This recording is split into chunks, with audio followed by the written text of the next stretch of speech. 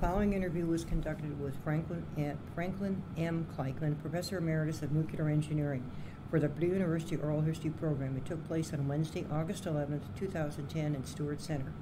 The interviewer is Katherine Markee, the Oral History Librarian. Welcome, Dr. Clikeman, and thank you very much. Thank you.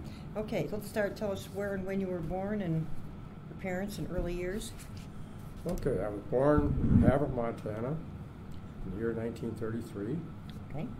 And Havre is a small town by Iowa standards, but it's a large town by Montana standards. Located about halfway between Idaho and North Dakota and 30 miles from the Canadian border.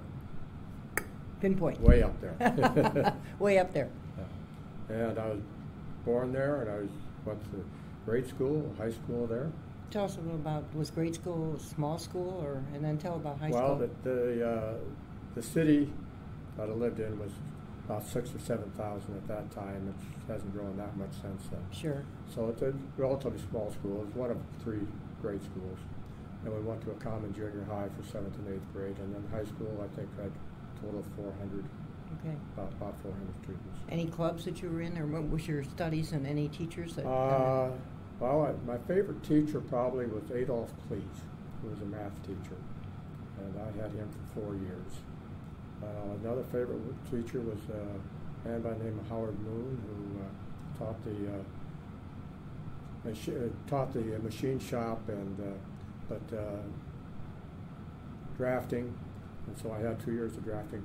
But he was also in charge of running the overhead projector or the spotlight and so forth for all the plays in the auditorium, and so I got drafted into that job for 3 years. So you have all these hidden talents. But as far as the other activities, my sports activities, I was a rifle shooter. I belonged to the rifle team for 4 years. During that time, I was state champion for 3 out of the 4. Good. Very good. That went on, and I did that also when I was in college. Okay. And you graduated from Montana State. How did you happen to select to go there? Was it? Well, I decided early on I wanted to go into engineering, and I kind of had my choice. It was either Montana State, or I could do like my cousin did and go east to Minneapolis and go to the University of Minnesota. Because for us, we were right on the Great Northern Railroad, and you could go east or west very easily. North and south. South was a little bit more difficult. Of course, north you were in Canada right away. But no, I've been to Bozeman, where Montana State is located, several times. Well, we used to have the state rifle matches there, and so I've been down there for that. My sister has spent 1 year in Bozeman, so I knew a little bit about it. And it had a good engineering program, I thought. Not that I knew much about engineering at that time, but that's what I was required to. What was campus like? And did you any clubs or organizations? And you continue with the rifles too? Well, the campus was we were about 2,000 students at that time. That's a nice size. But I visited there, and then I went down for high school week, and I kind of got interested in the physics part of it, because I enjoyed physics in high school. And Montana State had a program in engineering physics. They could not offer a degree in physics, because in those days, Montana State could offer engineering, but if you wanted science, physics, you had to go to the University of Montana, which really had a very poor department because they had nobody would take the courses. At Montana State, where you had an engineering program, they had to teach physics, and so they had a pretty good physics department, and so I ended up going to Montana State. That's the land grant, correct? Yeah, land grant college, yeah. So I ended up majoring in engineering physics, and then but we were all pushed a little bit more to take more math, so I ended up with a major in math and physics. Of course, the minor then in engineering, but we also had to take a lot of chemistry, so by taking one extra chemistry course, I had a minor in chemistry also. You're well versed. Well, it was interesting because Sure. Later on it all paid off. That's right, yeah. So. And what happened after graduation? What came next after you finished? After Montana State, my degree in engineering physics, I remember doing a job interview, and one of the people saying that a bachelor's degree in physics is like going around half-dressed. you needed a graduate degree. So most of us, there were 8 of us, I think, who graduated in engineering physics. 4 of us went on and got PhDs in physics. 1 got an MD. 1 went back to the farm. 1 got a bachelor's degree, went to Los Alamos, spent his career there and did very well. And the other one, I'm not sure what happened to him. You'll hear someday, probably, yeah. But anyway, okay, I wanted to go to graduate school, and was offered a so-called Lockheed Fellowship. Two of my roommates, 2 of my best friends, were also offered fellowships from a different company, but the same thing. And what this really was kind of an internship where you went to school half-time and worked half-time. It sounded good, except I was afraid they'd push me into electronics, and I was not interested in electronics at that time. That was not my strong point. I decided I wanted to go into nuclear physics, and one of our former graduates from Montana State had been at Iowa State, and he kind of urged us to go to Iowa State, so I applied to Iowa State, and that's where I went. Okay, good. Were you married at that time when you were in grad school, or? I got married while I was in grad school. Did you meet your wife there? I met my wife there. Yeah. Oh, okay. Is she a student? No. My second year, summer of my second year, my first year, started graduate school at 55. Summer of 56, I met this girl. And there were a group of us that used to get together and eat lunch. And she joined the group. And she had just graduated from Carleton College. And she was working as a reference librarian.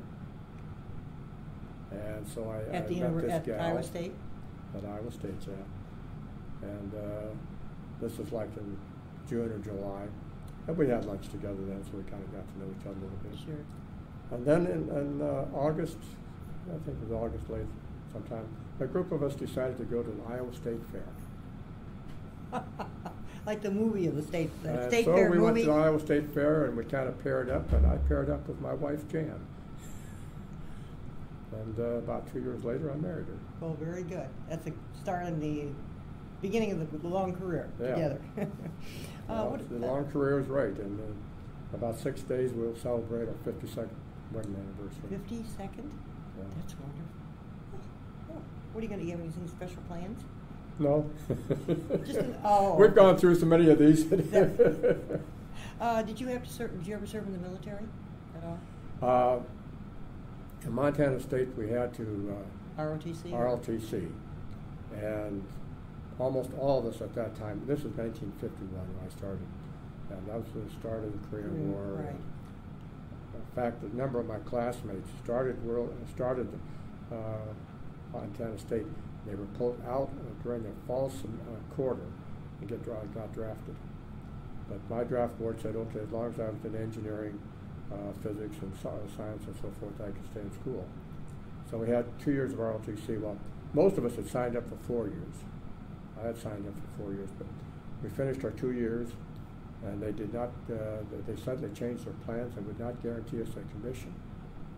And so most of us just dropped out of ROTC at that point.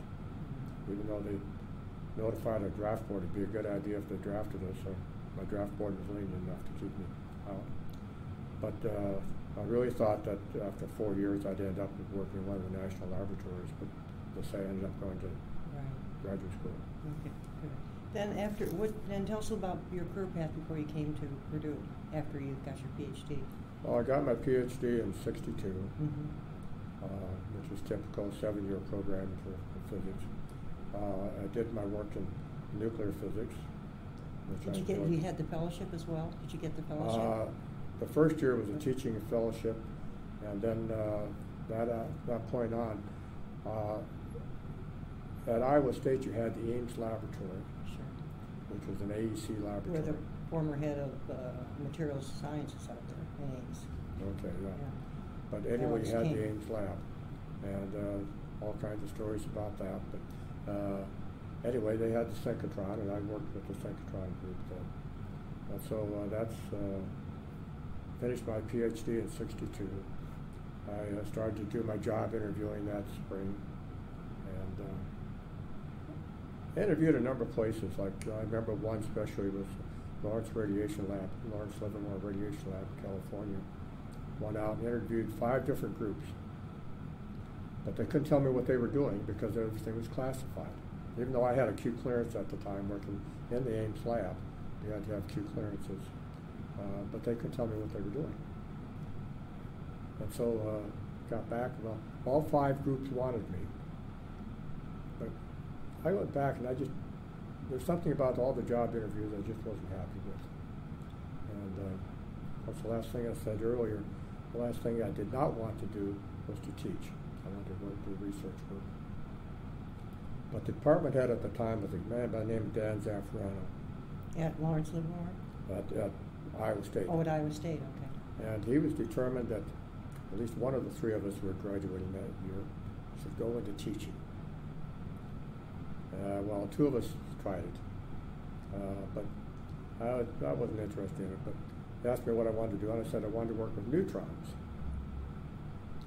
Well, he said, okay, you need a reactor, nuclear reactor then. So he started listing all the places that had nuclear reactors. Well, Dan Zaffarano at that time was also head of the committee for the National Science Foundation that granted money for research for physics buildings.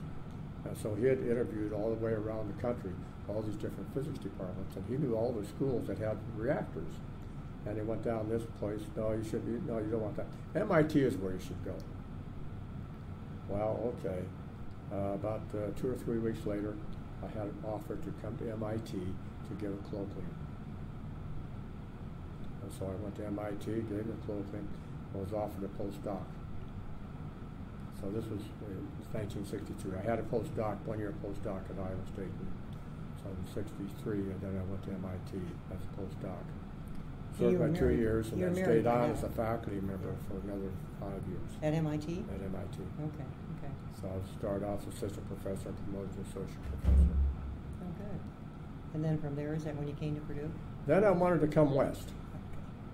Okay. And I really thought, okay, I'll end up someplace, Los Alamos probably, that was always a place in my mind, my target place. But at MIT, I did have experience then in teaching. And that was. And you were associate prof? Got promoted? I got finally up to associate prof, okay. Yeah. I was in charge of teaching lab courses. And so that was interesting. And anyway, I was planning to go to Los Alamos, or either that or Lawrence Livermore. But a guy by the name of Alex Sosnowski contacted me from Purdue, who was assistant head of the department, not acting head, but assistant head of the department. Phil Powers was the head at that time. But Phil Powers had an appointment at Argonne, which took 3 or 4 days a week, and so he was only at Purdue about 1 day a week or so. So Sosnowski was really running the program. And Sosnowski asked me to interview here. So, okay, I came out and offered a job, and I accepted it. I thought, okay, it'll be good for a couple of years. One of the things that attracted me to Purdue was a man by the name of Carl Ott, who was interested in fast reactors. I had been doing work with fast reactor blankets at MIT, and so it sounded good. And we had some ideas. The ideas sounded interesting to me, so I thought, okay, I'll stop at Purdue. We'll try it here for a while and see how things work out. And it worked out quite well. In about 4 or 5 years, we built the fast breeder blanket facility. Yeah, I was going to ask about it. That was on my list. Can you tell us a little about that? But well, that was designed. The whole idea behind that is we were interested in fast reactors, but our ability to do calculations in theory at that time was not all that great. As it is today, probably. Compared to today, yes. Yeah. We had some theories that one could do calculations with, but how good were they? Nobody really knew how good they were, and we had some real doubts about some of it.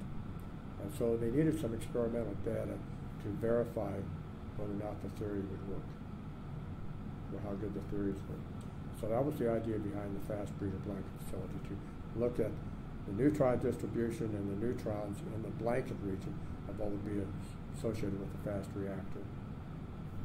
And we got together here. There were a number of us. Jim Fulford was one who helped with the engineering of it. And then we built the fast breeder blanket facility. And of course, we were looking around for it and where could we build it. But physics had this big laboratory where they used to have a cyclotron that was removed during World War II. And kind of a big empty room, which they were kind of used for storage. And somehow we got offered that. How that ever happened, I don't know. You don't want to know. It just occurred. It happened, right? Yeah, okay. It happened. Yeah. And so we got the lab facility over there, and we designed and built it. Where was the funding coming from? Did you get some government support? Oh, that was all Atomic Energy Commission. Became DOE afterwards. Yeah. Okay. Is it still in operation? Not in operation. No, it's been shut down for. We did the last research. 1985, 86, something like that was the last. But the equipment is still there, though? The equipment was still there. The facility is still there. They're in the process of moving it, dismantling it now, moving it. Okay. The problem is that you have enriched uranium, and you had some low enriched uranium, but natural uranium and so forth. A lot of it has to be you have to be very careful about security of it. And now they're getting ready to move it out. Are they? Okay. I'm not involved with it anymore, thank goodness. Okay. They have that nuclear reactor over there, don't they? Yes. They still have that? I was going to ask about that. Yeah, I didn't realize they came in '62. The reactor was built about 1963. They had the dedication in 1962. 63. Yeah, right. Because it was some of the things they had a program, and that's why I picked up the date. That was again the early stages. Bob Bailey was one of the people who was involved with that heavily. Bob, of course, had left. But by the time in 1970, one of the reasons they recruited me is they really needed somebody to work with that reactor because they had nobody faculty members. They had one person out in Stansbury who did not have a degree in engineering, but who was a senior operator and was in charge of the reactor, but really did not know that much about it, sure. the theory of it. And they really had nobody else. They had some other people in the faculty, but nobody experimentally oriented. And so part of my responsibility would be to supervise the radiation labs, to go in and, similar to the courses I was taught at MIT, began to teach radiation courses, instrumentation courses, reactor courses. And I'd worked with the reactor at MIT, although I operated, but I'd worked a bit with it, so it didn't take me long. I mean, in 6 months I had my senior operator's license. Sure. And, so do you have to be certified? Is that so you need that? Do you have to get recertified or not? You have to be recertified. I think every 3 or 4 years we have to go back and take a test again. Yeah, well, probably in those days it was not online like they are today, and they really shake you up, you know. No, we had to go through tests on a regular basis to be certified, yes. And we still have that on campus. Oh yeah, right. That's still here. Is it still used for research? It's still used, not so much for research. It's more used as a teaching tool. Oh, okay. I mean, the Purdue reactor was designed to be a 10 kilowatt reactor, but it was brought it up to 1 kilowatt, and it was licensed at that, and we never increased the levels of it. There were some reasons for it, primarily the radiation that would be involved with the classrooms directly above it. Sure. But the 1 kilowatt, we go up in the classroom because you can't see anything. All right. Anything. Yeah. Okay. So, all right. Let's move on to when you're acting head, and challenges, initiatives, and how you became the acting head. There was an opening, right? Paul Lakutis wanted to step down. By this time, Phil Powers was head, as I say, for 2 years. In 1982 or 83, then Paul Lakutis came in, became head. They brought him in from Aero Engineering. Okay. And Paul wanted to step down, so then we had to start a search committee. So we had the search committee, but we were not having any luck. We couldn't agree on things. And anyway, Paul stepped down, and we needed an acting head, and somehow I'd been kind of an assistant head, but I inherited the job more than anything else. Alex Zasowski was still here, but he was going to retire. And there were some other faculty members who had been here longer than I had, but I ended up with the job. Okay. What were some of the challenges or anything you had looking for somebody during all that time, right? Well, for 4 years we had a search committee, and I spent a lot of time going back through, trying to get references, names of people who might be interested, who are good. Then once we get a name, then who do I know that might know these people, or what are their opinions of them? Doing informal lots of time. Information gathering, lots of information. I spent a lot of time on that. And we had at least one internal member of the faculty who wanted it, but the committee did not want him. And so he up and left, so that was part of the problem. We lost a faculty member then. So I had to also find some faculty.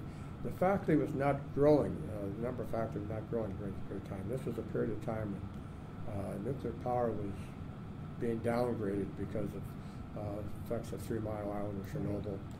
The demand for energy had kind of slacked off a bit. So nuclear power was kind of in a stagnant state at that point. How does that affect your enrollment? Did they have some effect on? We managed to keep the enrollment pretty constant. In fact, during my period of time, the graduate enrollment increased. Okay. We managed to do that. But the overall enrollment was pretty stagnant. So we didn't have a need for more additional faculty members, but I did have to come up with a replacement. And one of the people, the person I brought in was Lefteris Sakalis. Okay. Was the what about the careers during the acting time? What would the students be? Where were they, and when they finished? Did some go on for graduate work? Well, the bachelor's degree people, nuclear engineering was one of the areas where a master's degree really paid off.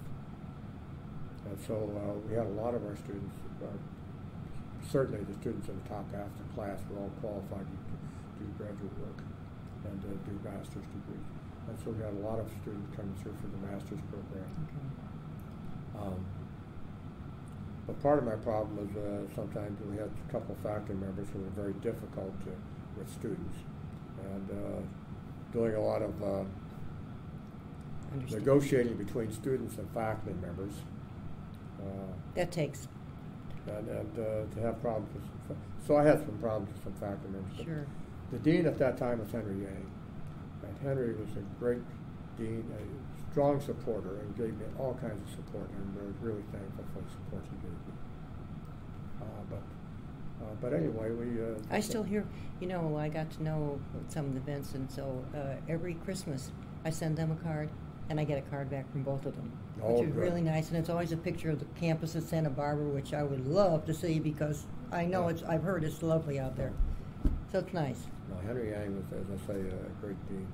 I mean, some of the others that I've seen and so forth, I could work with some of them, but some no. Yeah. But Henry was. And Dylan, I got to know. We the day either some of the engineering functions or something, we'd always chat a little bit, And of course, for the women in engineering, when they had that for Engineers Week, Henry would always have open houses for the seniors, and she of course would be there, and I got to know her. It was really they were a nice couple. Yeah. But anyway, that was, the challenge then was find a new faculty member. Sure. Negotiate between students and faculty, find faculty members, and look for a head. And finally, you got somebody. I finally found Vic Ransom, who from Idaho Falls, and he came in. All right. Okay. Not Idaho Falls, but Idaho National Laboratory. Oh, okay. The school has grown. That was one thing since over the last number of years, hasn't it? Oh yes, it's, right. Nuclear Your facility is a little on the small again. side, though, isn't it? Our students were very well trained as engineers. Unfortunately, during that period of time when I was acting head, we had a lot of good nuclear engineers, but the jobs were not there, and so a lot of them went to other areas. And but they were, as I say, they had a strong background in math, physics, chemistry, some fair amount of chemistry. So they were qualified to do a lot of things. And a number of us, especially after they got through a master's program, worked a lot with computers. And so a number of them ended up just going to those computers, sure. Programming and so forth. And so No, in fact, I got email the other day from one of my former students who had worked in the nuclear industry for about 5 or 10 years, but the last 20 years has been all with computers. That's interesting. Yeah, how it has changed over time. Then, one of the grants that I saw that the Regulatory Commission got this grant for $2.5 million to that scaled down version of the General Electric proposed simplified boiling water thing. Do you remember that one? They said it was about 1993 to fund the development and construction of a scaled down model of General Electric's proposed simplified boiling water reactor. Vic Granson was the head at that time. That's a big grant. I was involved a little bit with it. Sure, that was a good sized grant. Oh yeah. Particularly in that time. I mean, that's well. The FPBF grant would be just as large, and its value at the time. Yeah, the sure. Dollar amount, no, but value at the time, yes. That's key. That's key, right? Let's talk a little bit about the heads, Paul Lykoudis, and then Dr. Ransom, and then Arden Bemet. Then the others that came in. Then, of course, Vince Brass was the interim head, and now is the current head, Haim Hussein, is he new to the university, or had he been here? He's new to the university. Okay. I'm not sure how long he's been here. Okay. I've been retired for 11 years now. Okay. There's so many new faces in the department, I hardly recognize many of them. Yeah. And I recognize his face, but sure. I'm not familiar with him. And people recognize you. You're one. You know, you'll run into students, and you're one out of. But it's hard to put them all in place when you see them, you know, individually. They forget over time. Then a little bit about the lecture series that you used to have in nuclear engineering, in which you had Glenn Seaborg. In those days, Paul Lykoudis had become head, and he was determined to build the department and make it better known. And one of his programs he started then was to about every year or every other year to bring in one of these well-known speakers. And so over the years he brought in 2 Nobel Prize winners and to give talks. Right. And so it was nice to meet these people and get to know them a little bit. Not that we had a chance to know them very well, and most of our association, my association at that time, was okay. We'd have dinner, and of course the students get it. Students get a chance to interact with them, and that's kind of key to it. So no, that was great. It was a great. Do they still have their lecture series? Do you know? No. They don't. Okay. Okay. Even during Paul Lykoudis' days, as I say, after Chernobyl and 3 Mile Island, and in the late '70s, things started downhill, and we had Jimmy Carter come in as president, unfortunately, and he was not a nuclear. He may have been trained as a nuclear engineer, but he was not in favor of nuclear power, and so things went downhill.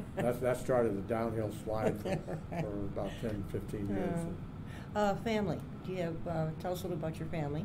Okay. Well, Jan and I were married in '58, and we had a son in 1960. And a daughter in 1963. And where are they located now? Well, our son is now a professor at the University of Richmond in Virginia. What's his discipline? Unfortunately, it's not in engineering, it's accounting. That's good. Somebody has to balance the books. And my daughter got her bachelor's degree. Well, she went to a little college in Missouri called Cottage College for 2 years, then came to Purdue and spent almost 4 years here, 3.5 years or so. Summer school, but she got her bachelor's degree in education, and she taught for a year in Fowler. Well, after she was married, she married a graduate student at Purdue, and we're now in Las Cruces, New Mexico. Does he work down there, or is he? Well, she still teaches elementary school in a church school, and her husband is a professor of finance at the New Mexico State. Oh, very good. So that's a kind of nice place to go in the winter. In the wintertime, yes. I mean, they would like to have us move out there, but in the summertime, I'm not interested. We've had the summer here this summer. It's been really, really hot. Awards and honors. You got the Charles B. Murphy Outstanding Undergrad Teaching Award. Yes. And also the Book of Great Teachers. And you're a fellow in the Teaching Academy. That's very nice. I think that plaque is wonderful, that Book of Great Teachers. I mean, whenever my kids are here, they want to go take a look and see that. It's wonderful. And I remember the picture that was in one of the papers some years ago. The little grandson is pointing to the name of some relative, and it's just a little kid. It's just wonderful. And I remember because Jim got in it too, and I remember when Dr. Ringel had the ceremony when the first time, and he did a really good. Ringel did a really good job with that. I think it's wonderful. It really is nice. That was one of the biggest honors. Yeah, I think so. And the Murphy Award, of course, was a great one too. Right. But that's really kind of special. And the Clikeman Scholarship. Tell us a little bit about that. Well, that was a surprise. Okay. But it was money which some of our alums got together and donated, and it's still there. Not the $1 million one that Jim Barroney got, but sometimes it allows for more than one. It just depends, I mean, every. No, it's an endowed scholarship and endowment fund, so it continues to earn money, and that's right. And it offers one of the students who's coming out of the freshman year to sophomore. And do you get to when they have the event? Do you get to meet the student? I usually get to meet them, but recently it's been kind of merged with another program. Oh, so okay. They've changed a lot of some of that award thing, because the honors and awards, the convocation, they don't have that anymore. Yeah. Remember, they used to have that in the spring. They discontinued that, so it's at the local level. I mean, within the schools and whatever. Professional associations, you still have the American Nuclear Society and. Well, okay. I'm a member of the American Nuclear Society and the American Physical Society, both. Okay. One thing I read, were you ever a member of the American Society of Engineering Education? Or not? Maybe years ago then. Okay. How about a favorite Purdue tradition? Well, I guess if any of them, we used to like the Christmas programs. And that was something special, and we haven't gone recent years because of the problems of where do you park and how far do you have to walk and so forth. If I had somebody deliver me by bus right to the door, I think we'd be back there every year. I'll take that up as an extra job, right? Yeah. How about outstanding event? Outstanding events in my life probably is getting married to my wife. Good. That's very nice. And retirement activities. Share with us what you've been up to. Well, did you take early? You didn't take early. No, I did not take early retirement. Did you take the advantage of the halftime? I took advantage of the halftime retirement for 3 years. I waited until Jan was 65 and could take Medicare. Sure. And so then we retired, and so my activities a lot has been we attend a lot of elder hostels to travel around the country. Good. And those are very nice. I know others have taken taken very advantage. good, yes. Right. It depends on what you want to do, but sure. They're very good. But I found I couldn't tell what day of the week it was, so I started doing some volunteer work. And a friend of mine, the former Purdue faculty, was working at the courthouse in the prosecutor's office, and so he got me hooked into that job. And so 2 days a week I go into the prosecutor's office, the juvenile prosecutor's office. And what sort of activities are you involved in there? That's great. Well, it depends upon. Since I'm a volunteer, I can promote myself, so I'm office manager. Otherwise, I'm a file clerk. No, I pull the files and do file work. But it's a chance to meet some other people and right. do something on a regular basis. And then about 2.5 months a year, I do income taxes on a volunteer basis for the ARP group. And so I do usually 2 days a week. We do them down the Jenks Rest Senior Center in Lafayette. That's what Emily Mobley, who was our former dean, now lives in Texas, and she helps. There are two things. She was helping the AARP with their taxes, but she also got involved, because she was on halftime before she finally retired, with the GED program to help the students pass, and she really, really, enjoys that. And she liked working with the people on the taxes too. So it's it's a great cause, and it's a really good thing to do. We all need a little help. Well, as I said, I took the courthouse job because I didn't want to work with people.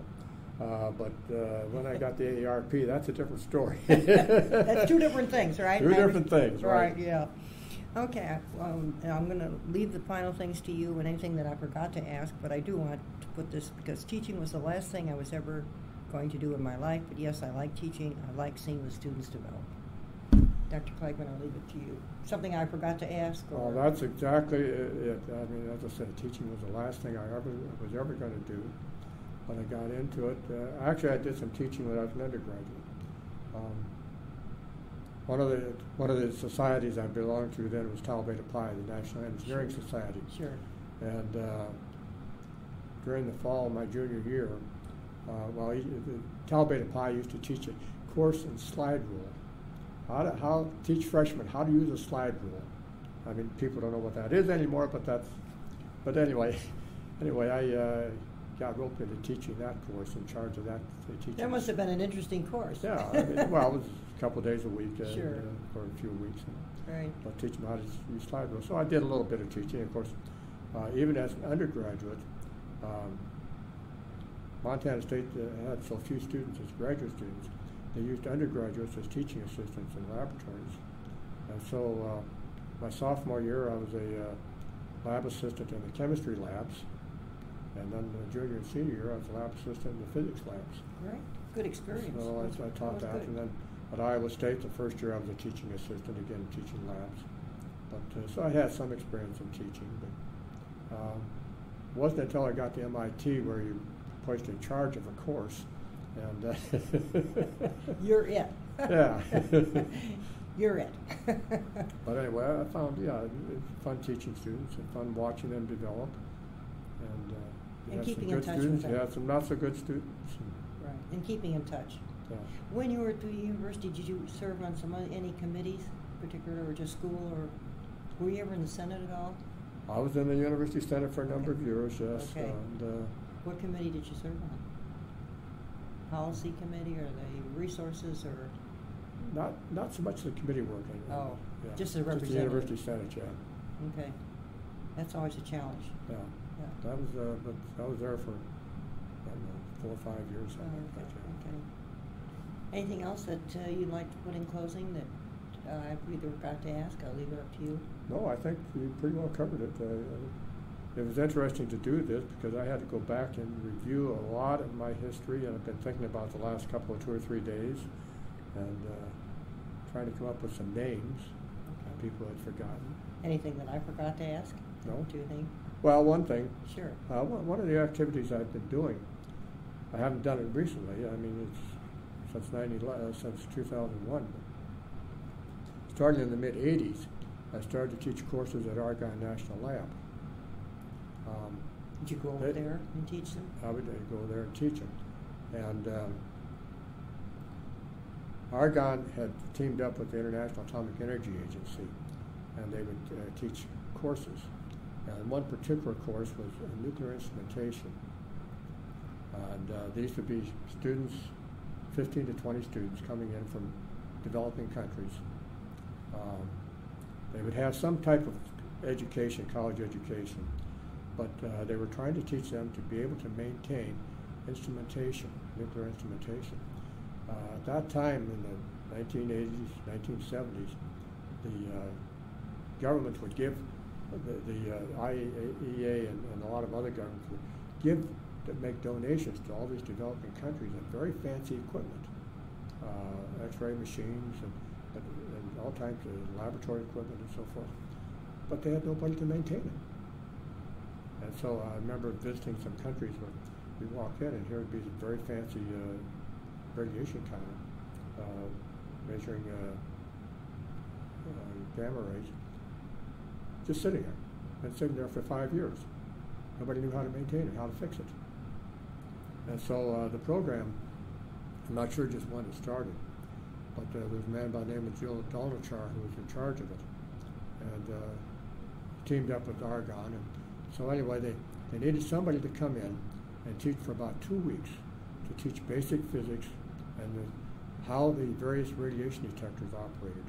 Well, right down my line. And they'd had a couple of other people who Jill was not happy with, but anyway, apparently was happy with me. And so I taught at least one course at Argonne, and a little while later I was invited to teach 2 weeks of a course in Jamaica. And the course moved around from place to place. And I came back to Argonne for 3 or 4 years, and we went to Mexico 1 year, just outside of Mexico City in Toluca, Mexico. Great opportunities. That's wonderful. Oh, yeah. Great opportunity to go around and see different parts. Then there are a variety of other courses. There were about 5 or 6 other types of courses. offered at Argonne, which also involved somehow, they needed some basic knowledge of nuclear physics and radiation detectors. And so I'd get brought in for a couple of weeks. And finally, they needed somebody to go to Sri Lanka. So that was a 3-week assignment, but that was not teaching. That was just basically to help organize the laboratory, the laboratory at the university there, and to see about maintaining the equipment. And was the equipment, was that housed within academia, within universities, or well, most part it was in academia, yes. Okay. And but rather than in a government site. Well, when I was in Sri Lanka, I know we went. I was invited one afternoon, one day, to visit with their Atomic Energy Commission. Meet with their committee, and they were asking me questions about nuclear power and so forth. And then also, but in reviewing that, I mean, here was a beautiful detector system just sitting there. Nobody knew how to maintain it. I mean, this would be back in the 1950s and 1980s. This would be a $25,000-$30,000 piece of equipment just sitting there. And but anyway, in Sri Lanka, I met up with a man who was in charge of the lab there that I worked with. Got a PhD from Texas A&M, and so we enjoyed it. And then later on, I went to Ghana to teach a course, again, part of this instrumentation course. Could you take your family with you? No. Oh. Usually when I was on these trips, I would be working, well, as I say, you'd be on the lab for 8 hours or so a day. Then I'd have to get all my lectures prepared. So weekends I had free, and so they would always be very careful about taking us around doing things on weekends. But the rest of the time you were working hard. And but anyway, after Ghana had got back, and one of the things Ghana had, the original lab was set up by the Soviet Union, but the Soviet Union has basically pulled everything out then. By the mid-'80s, I mean, things had collapsed. But they also had a nuclear reactor and a small teaching research reactor. And anyway, about 2 or 3 years later, one of my former students here, who now worked for the State Department, contacted me and said, "I understand you've been to Ghana." They had just discovered that Ghana had a nuclear reactor. And they were wondering about it, and they were concerned about it. All of a sudden, right? Yeah. So anyway, I went back. They wanted me.